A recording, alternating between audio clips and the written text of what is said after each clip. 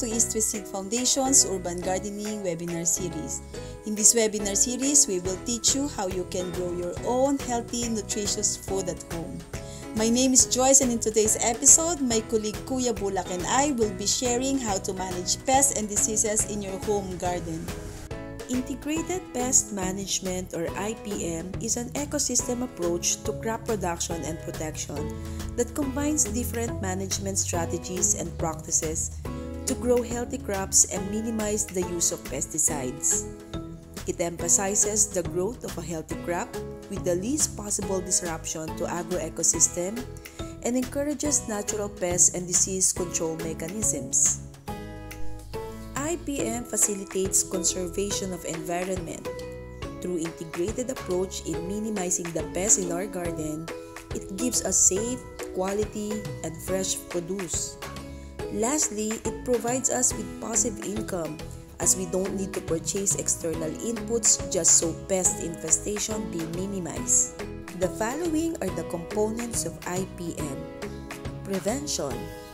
This means preventing the buildup of pests. Monitoring.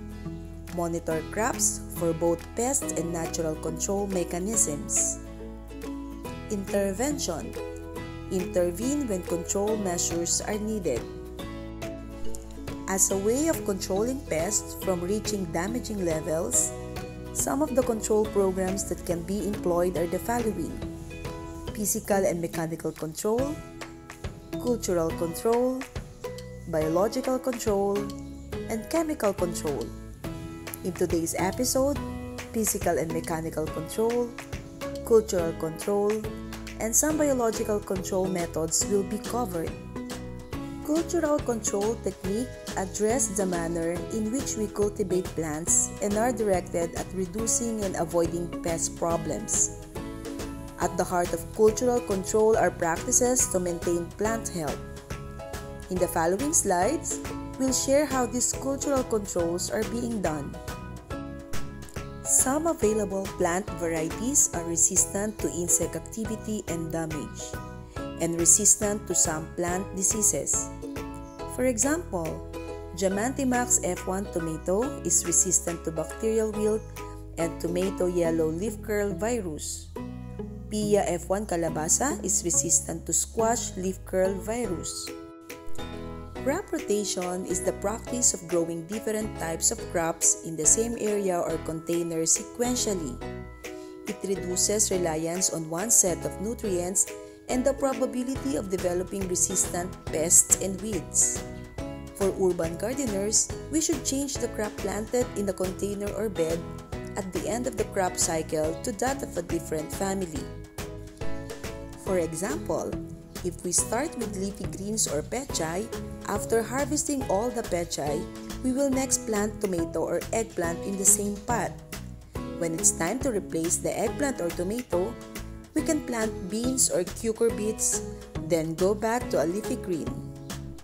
Intercropping is an all-encompassing term for the practice of growing two or more crops in close proximity, in rows or strips that are close enough for biological interaction. For example, annual grains and vegetables can be set side by side: corn, beans, and squash. Also, some perennial species with annual crops can grow well together: garlic, basil, and tomatoes. Marigold is a useful and decorative plant to add to your garden because it attracts beneficial insects. In essence, these are all forms of companion planting, in which one plant provides some useful component for another. Mulching is the best way to maintain a healthy, weed-free garden, and your vegetable garden is no different. Mulching in vegetable garden has many benefits. Controlling weed is the major one. It also prevents water evaporation. A good mulch helps keep the soil moist longer, which means less watering. It keeps the soil and plant roots cooler, so plants are less susceptible to drought conditions in the heat of summer. It helps to lessen the chance of many common vegetable pests and diseases. Organic mulches in the process add nutrients to the soil as they break down, improving soil quality and attracting worms. A possible mulch for your container is banana leaf. Shred the banana leaf. Insert the shredded banana leaf into the container on top of the soil. As you water the plant, the banana leaf also provides nutrients as it decomposes over time. Garden pests are one of the most prevalent problems faced by gardeners. Good thing there are plants and flowering plants that also act as natural deterrent to home garden pests. Basil, lemongrass, and marigold are just some plants that drive away pests from your vegetable garden. So this could be used as an intercrop between vegetable plants. Physical and mechanical controls use tools to directly remove or kill pests, or physically keep insect pests from reaching their host by means of a barrier or trap. Some methods alter the physical environment to make it unfavorable to pests. Physical and mechanical controls have relatively little impact on natural enemies and are compatible with biological control. This is the removal of insects, larvae, pupa, and damaged plant parts by hand or using tweezers for larvae, so as to prevent pests from further infestation into the growing crops. Yellow sticky traps are designed to attract and capture a variety of low-flying insects, such as aphids, whiteflies, and fruit flies. It can be made from any yellow-colored or painted material, spread with any oil, such as cooking oil or motor oil, as an adhesive. The yellow sticky trap is set or installed beside the plants. In this example, a piece of aluminum or GI sheet has been painted yellow and is attached to a bamboo stake. Smear the sticky trap with oil and set beside your plants.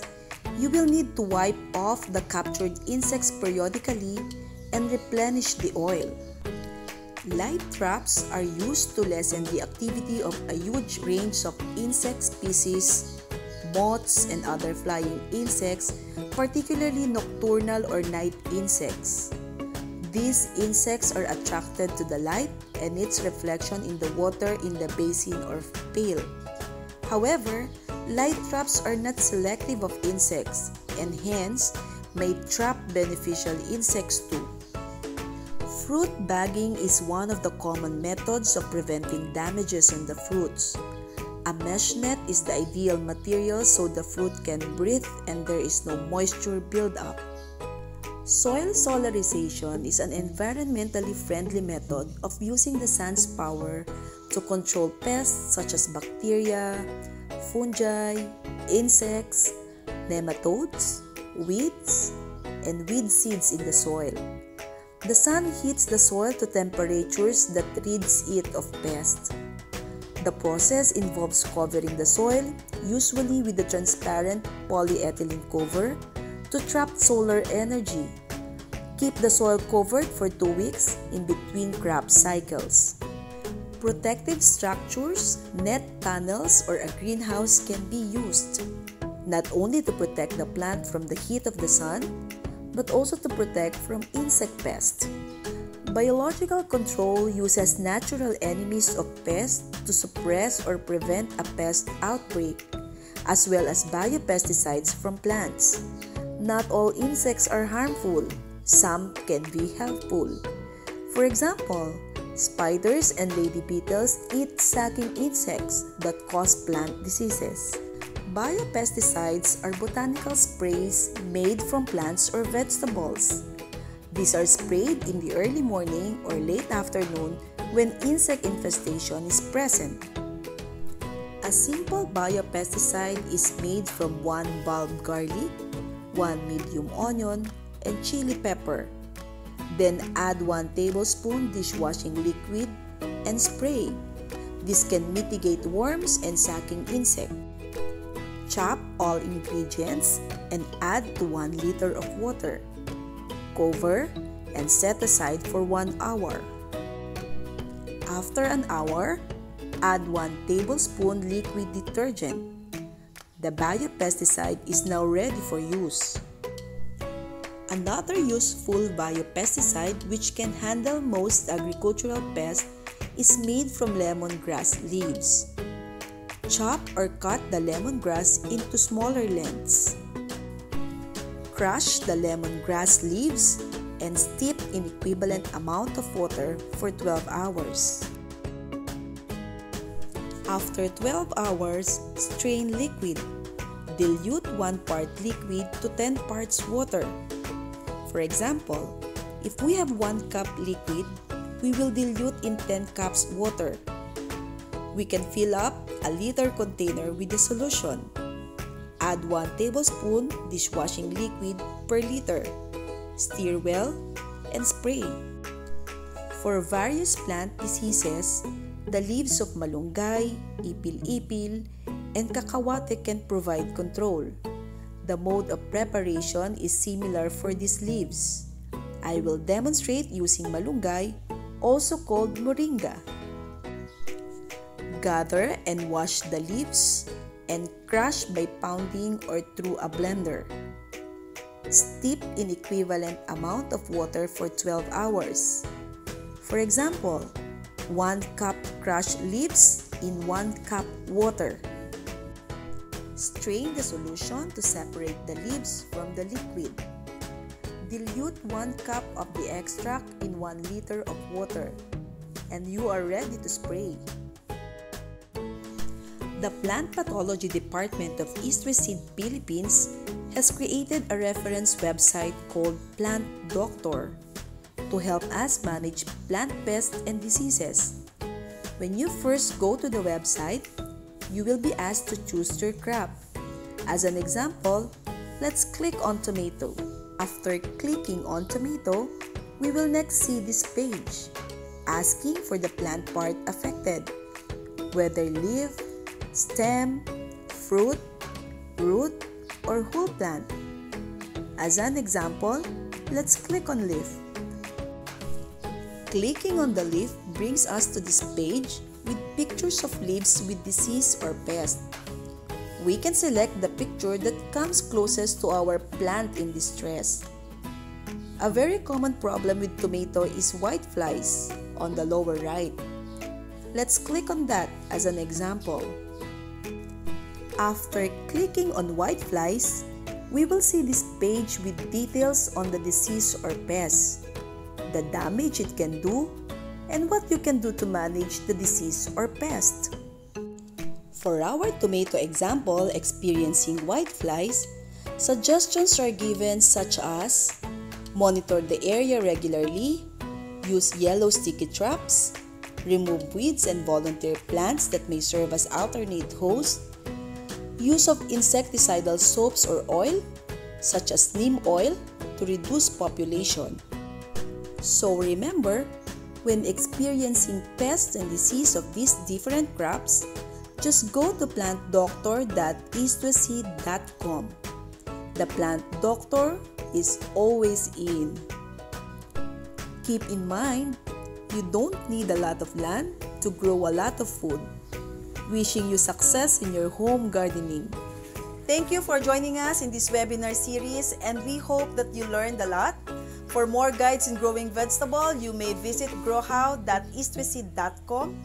To learn more about East West Seed's vegetable varieties, please download CropWiki EWS app on Google Play or Apple App Store. You can now order high-quality vegetable seed online from the comfort of your home. Visit East West Seed official Lazada store today. Bye for now!